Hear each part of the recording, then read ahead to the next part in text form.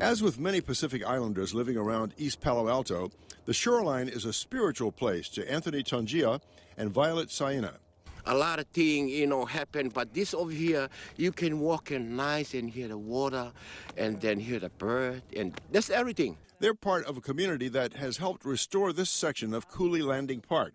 And they say people here are keenly aware of the threat to the shoreline from flooding and sea level rise. Many of them would say, we came to the United States because we want to feel safe. And now they're hearing of the same problems again. Like, where are they going to go next, right? They came here because of climate change and sea level rise.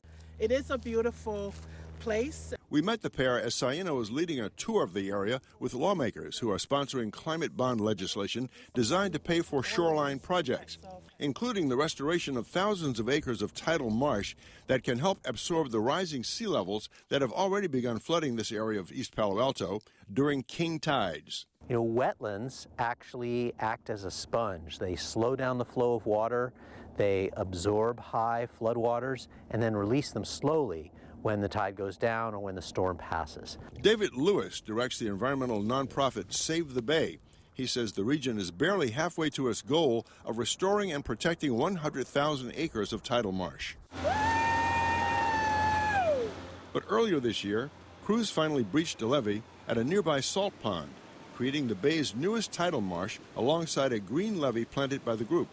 We've learned in the last 20 years that we can restore these diked-off areas to tidal marsh, and that's really improved the health of the bay. But in the next few weeks, we could learn whether there will be money to keep up the pace. Lawmakers have pressed Governor Newsom to back a climate bond of $10 billion or more in time to make the deadline for the fall ballot.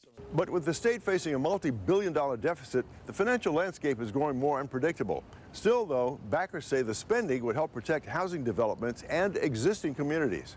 Adrian Covert is with the Bay Area Council. I don't think that we can get the most cost-effective flood solution for the Bay Area without incorporating and maximizing our tidal marsh restoration opportunities. And the urgency is easy to see, with areas like Belmarin Keys near Novato and Foster City already needing to bolster everything from seawalls to improved levees and other flood control structures.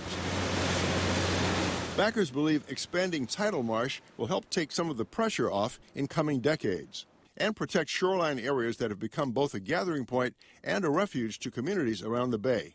It's a spiritual being, yes. Even myself, I think us who grew up around the water and the ocean, we are pulled towards the water.